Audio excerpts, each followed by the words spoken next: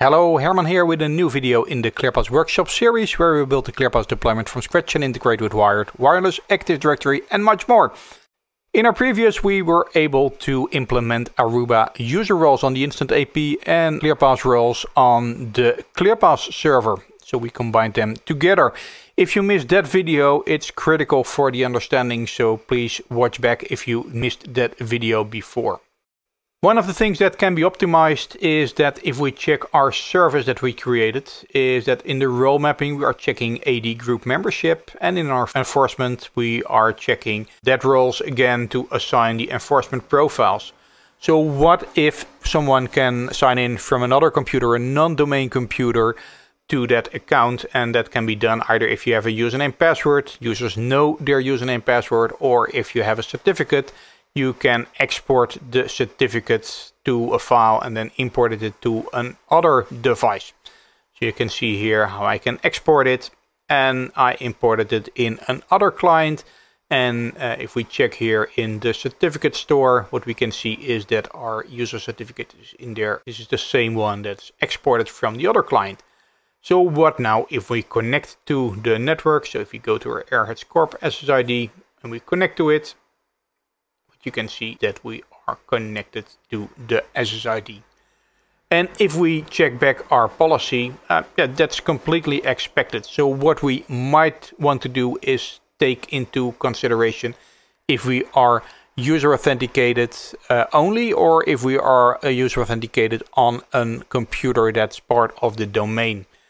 And if we check the access tracker, what we can see is that for our device where we used the admin 1 credentials which were exported, we can see that we are just user authenticated. If we switch back a few authentications to the original device, we can see that we have the machine authenticated role there as well. So how comes that ClearPass knows that this one is machine authenticated? It does that by looking back in the authentications, and if there was once a computer authentication, so like this one with the host name, then it will remember that for a certain time, and we can use this information to assign different roles for an user if it's on a corporate device which is machine authenticated, or on a non-corporate device where we just have the user authentication. So let's show how we can configure that. So let's go back into our service. Role mapping will be the same, and our enforcement. Here we can make some modifications. So if we modify this enforcement policy, go to our rules. If our first rule, for example, let's change that first, we can see we need to match all of the conditions. So what we could easily do is check that we have both the employee role and we have the machine authenticated role. So then this enforcement profile will only be sent back if we have both conditions met. So, and we are employee and we are machine authenticated. And we can do the same for the admin and for the other roles.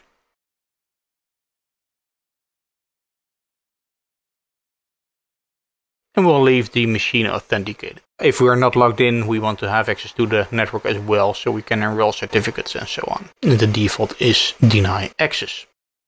So let's see how that works. So let's go to the access tracker.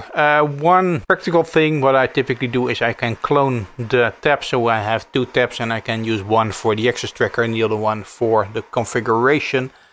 So you can duplicate it like this. And here we see that we have our device that's not part of the domain. What we can now do is we can do a change status, and change status is triggering a change of authorization, and we can do a terminate session on this one, which will let the Instant AP know that the device needs to be disconnected, and then it will automatically reconnect. And if we check that in the access tracker, now we can see that we have a deny access profile, which of course is because we don't have the machine authenticated. We just have the WS admin and not the machine authenticated.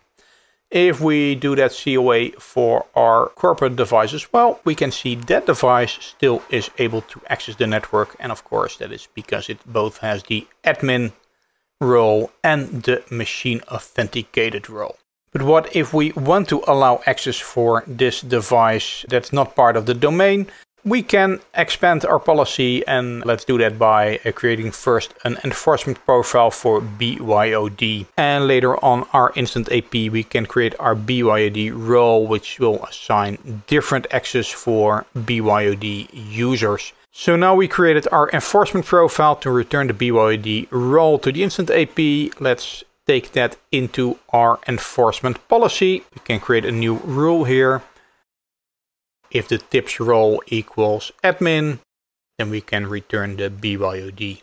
No, let's do something else. So we can also use here the matches any operator, and we can have multiple role names here. So we can have either admin, or if you're an employee, then we return the BYOD role. So we can have a multiple selection here as well. And the position here at the end, that's good. So let's try again. Let's do a reconnect for that client. Oh, yeah, we can't do that as for the non-domain computer because it's not connected to the network at the moment. So let's go to the client and connect again from there. So we are connected. That appears to work. And we can see an access tracker as well that we have sent back the BYOD Aruba user role. Now let's have a look on our instant AP. And in the client list, we can indeed see that we have the default, the Airheads Corp, which is the default for the SSID. Now let's create a new Aruba user role under configuration security. We can add a new role. Let's name that BYOD capital because that's what we sent back from ClearPass. And now let's add the VLAN assignment. So VLAN 13, that's my guest network. We will give full access to the guest network. They can't access anything in the corporate network. So let's trigger re-authentication again for this user. And we can see again we have the BYOD enforcement profile. And now if we check the client list, we see that we have switched now to the BYOD role. As well, we can see the VLAN has changed. So we now have an IP address in the network 13. And that's all because of this new enforcement policy. So only if the user is in a specific group and it is machine authenticated, we will return the respective Aruba user roles. And if it's machine authenticated, we of course will allow access as well. If we have an admin or an employee, they're part of those groups, then we will return a BYOD, which will end up the client in the guest network. So that's a good progress that we made. We now are able to distinguish clients that are part of the domain and clients that are not. However, there is a better solution for this as well, and that's called Microsoft Teep. We'll cover that in the next video. And what Microsoft Teep will do, it will combine the machine authentication and the user authentication in the same EAP transaction. And that will allow us to do this even more securely rather than using the client MAC address as caching for the machine authentication status.